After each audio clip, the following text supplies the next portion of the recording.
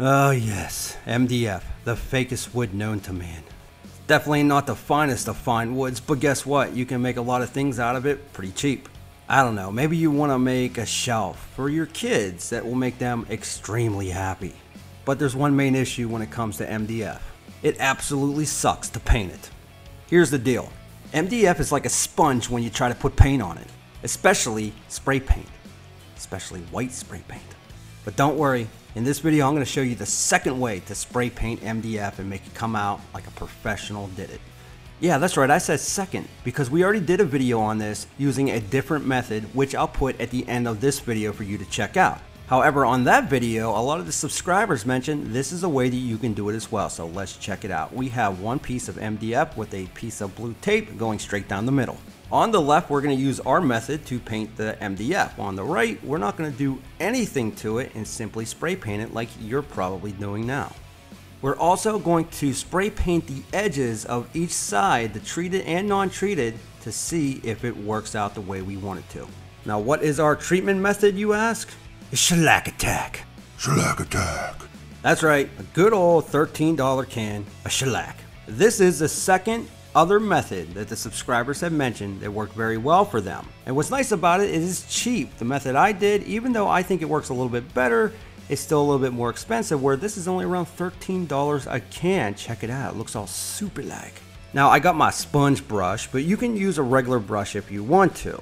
On the left hand side, that is going to be our treated side. On the right side, remember, that's our control. We're just going to hit it with spray paint, just like you would do at home, not knowing that, well, you sort of need to treat it and it's probably going to turn out like crap. Whatever, let's treat our MDF. Alright, here's the thing. On the top of the MDF, you usually don't have too much issue. It's more solid, I would say. It's pressed down really hard, so it's not as porous. It won't soak in as much as you will have on the sides. So that said, I would at least add 2 coats on top and at least 3 coats on each side. The reason for that is if you cut the size of that, I'm telling you, it's like a sponge. It's going to suck that paint in and you're going to be miserable. So no less than 3 coats. Now what's going to happen is that shellac is going to penetrate down into that MDF and it's going to give it a protectant. And then it's going to dry really hard. It usually takes around 10 to 15 minutes before you can add your second coat. Now if you're in a room around 70 degrees, it'll take around maybe 2.5 to 3 hours for this stuff to completely dry. If it's a summer day like it is today, well, it's probably going to be dry in 30 minutes because it's 80 degrees outside with very little humidity. Now, after it's dry, give it another shellac attack and let it set up again. Now, the one thing I do like about the shellac compared to the other method that we used, remember I'll put that at the end of this video, was this is not a water base and it's a little bit thinner, so it goes on a lot easier and you don't use as much. And now that we have our left side completely coated in the shellac, we're going to let it dry because it is a little tacky and you don't want that because we're going to sand that with some very fine sandpaper. So let's move it over to the side that we did not shellac. And if you noticed, I enjoy saying shellac. Let's just take that tape off. We don't need it no more. But what I will do is take some paper towel and just lay it down so I don't get overspray all over the place. Now this is some Rust-Oleum that we have here, 2 times the coverage with primer inside. So it's a pretty nice spray paint that covers pretty well. What we're going to do is spray paint the side that's untreated, that has no shellac. But to be fair, let me sand it down with some 1500 grit to make it real smooth. We're going to do the shellacked side too, just like this. And now what we're going to do is simply spray paint it. This is probably what you're doing at home and running into issue. As you can see, when I spray those edges, it just sucks that paint up right up inside because there ain't no shellac.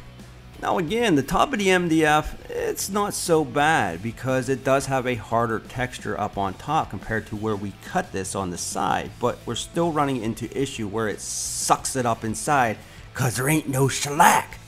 Let's take a closer look at the side when I spray paint it. Yep, that MDF is hungry. It's just taking that spray paint and eating it up. And this is where the problem starts. We keep adding more and more and more spray paint to the point we're trying to gunk it up and trying to get it to stick and it just won't do it. Now we're adding a second coat to the top and the sides again.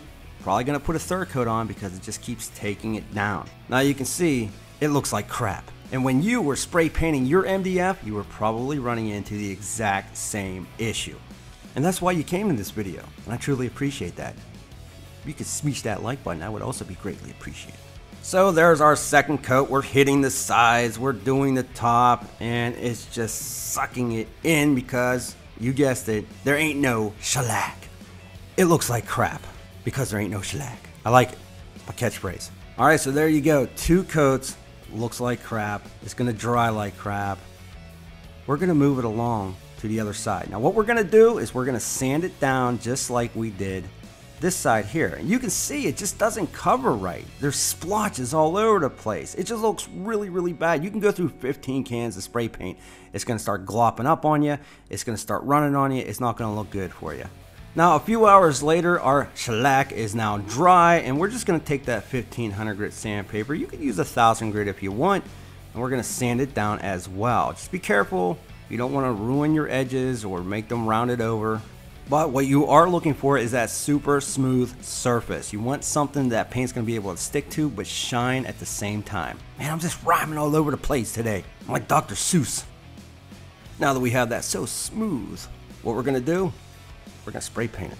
Alright, just like the other side, we're going to take our spray paint, we'll hit our sides first, and then we're going to go over the top. Now what's cool about the shellac is that it hardened up. So the more you put on, the stronger, the denser it's going to be, and it's only going to allow that paint to absorb so much. Not only that, the untreated side, well, it's going to start absorbing that and making that side rough, where this, it will not do that. It's going to stay smooth. It's going to remain like glass. Now, we're going to put a second coat on top of this, but you can see it does not absorb like it is on the other side. It allows you to put more spray paint on. Again, it doesn't suck it down. Okay, now we put 2 coats on the left, 2 coats on the control where we did not shellac it. And right off the bat, look at the edges. The edges, no matter what we do, how many coats we put on, it's just going to keep on bringing it on the inside. It's not going to give it that shine. Where on the left, where we put the shellac, yeah, check out that difference. It is night and day. And not only does it look better, it's nowhere near as rough as the control side. Now let me say one other thing. I don't know how well this camera actually picked up on the control side. It looks really, really bad in real life. There's splotches all over the place. It looks like it's just, I don't know. It's horrible. I'll try to give you a few camera angles because the white does reflect that light, but I'm telling you, it looks nasty. Where on the left, where we put that shellac, it really, really looks good. It is covered completely 100% even, and it's so smooth. There's a different angle for you. Yep, it looks like crap because we didn't give it the shellac attack.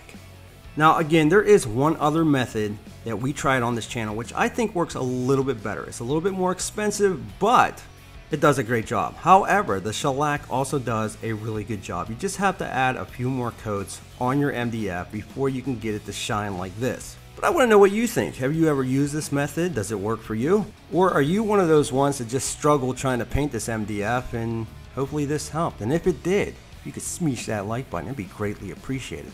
Also, if this helped, get subscribed, hit that bell notification because we have a lot more videos coming your way just like this. As a matter of fact, I'll put a couple right here for you to check out now. As always, I appreciate you stopping by. We'll be back with more videos soon.